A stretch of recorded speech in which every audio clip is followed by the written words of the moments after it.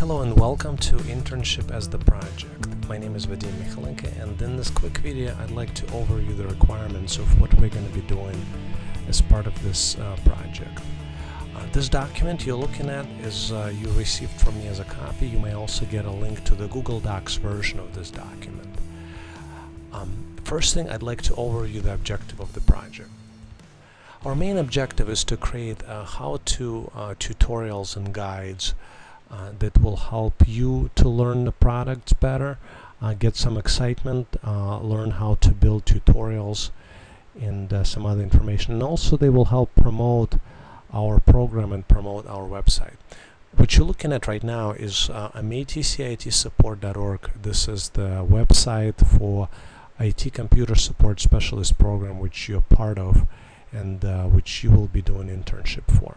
So what we're going to be doing, we're going to be creating posts and writing articles which will be published in the news section of the website.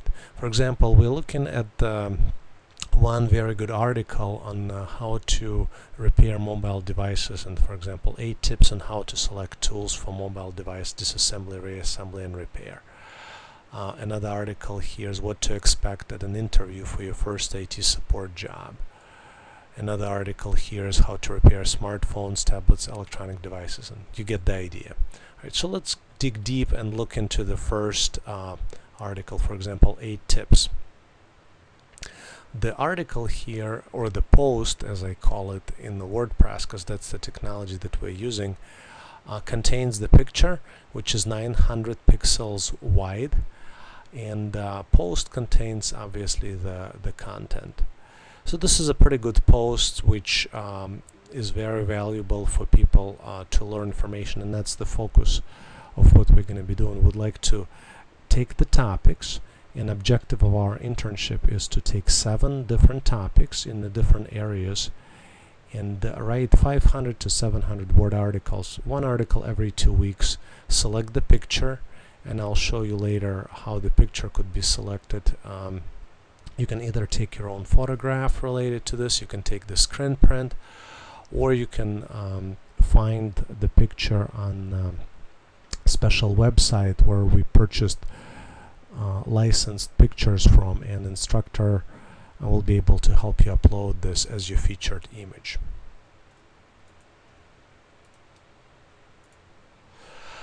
So first thing you would need to do, you would need to review the document and understand what are the requirements of internship. There are a couple guidelines of how online content can be created. So we have a total of 7 tutorials that should be created by the student, right? In order for you to create 7 tutorials, you would need to select 7 topics. These are the topic ideas, right? And we're not limited to this specific set of ideas. We can also do some other ideas, and this is where the last item come in. If you have any idea, think that something valuable related to IT computer support that you know and would like to promote, this is a good opportunity to suggest a topic to the instructor.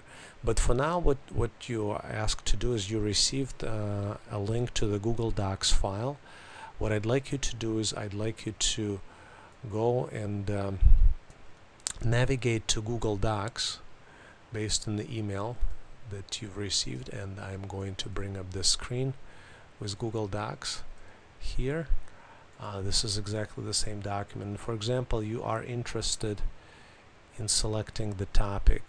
For example, you are excited about a productivity tool, one of which is Boomerang for Gmail, and you write your name here. I'm going to write my name, Vadim Michalenko.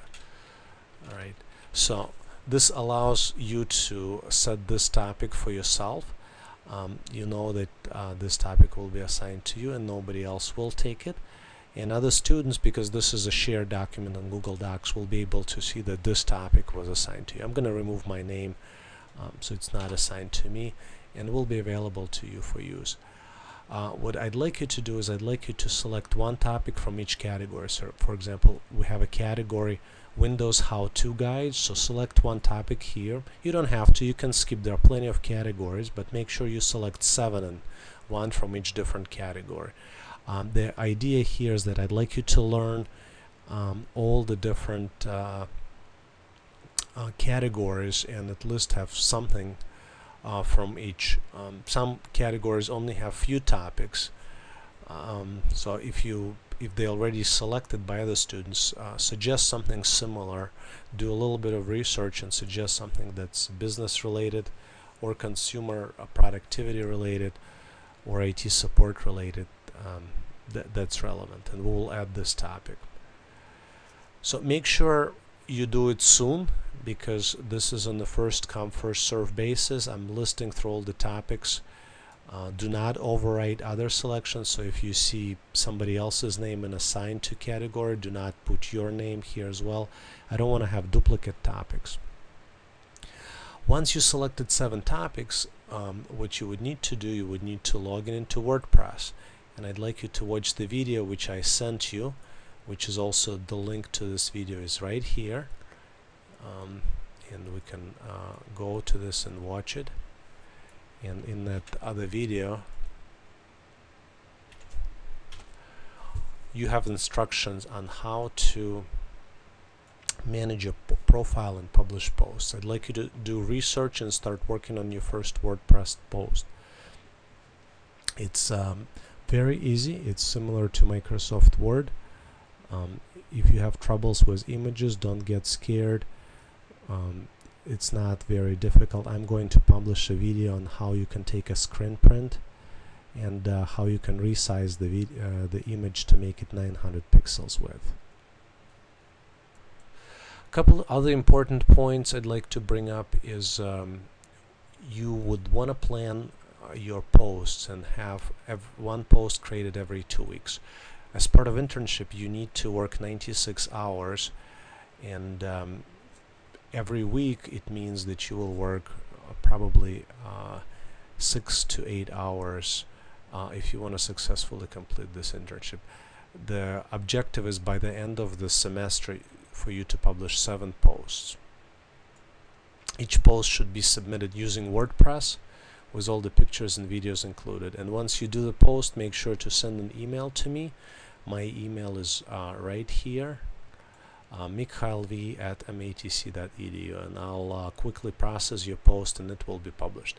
Another huge benefit for you to have this as a post, if we go to the website matcitsupport.org, all of your articles will be published, and I'm going to create a category here which will be called student portfolio. So we will have a student portfolio, and for example we have student name under submenu of student portfolio, and it will show all the posts that you've made. This is portfolio of something that you'll be will be able to share with your potential employers, and people will be able to find you online and see the quality of work that you did. So it's a great benefit of internet, and this is something that will be here and will promote your name, and hopefully will help you get a quality employment in the industry and help jumpstart your career. A few other important things is you would like to make sure that the content that you're writing is authentic. We cannot use any copyrighted materials. We cannot just copy and paste information from the internet, because we will look at the plagiarism, and this is not something that we would like you to do. So make sure it's authentic, make sure you do the research. You can use ideas, but you cannot just copy word for word and expect that you will get a good grade for your content. Make sure this is something that's interesting and something that's entertaining. Take a look at the quality how-to guides, how-to tutorial, what makes it interesting.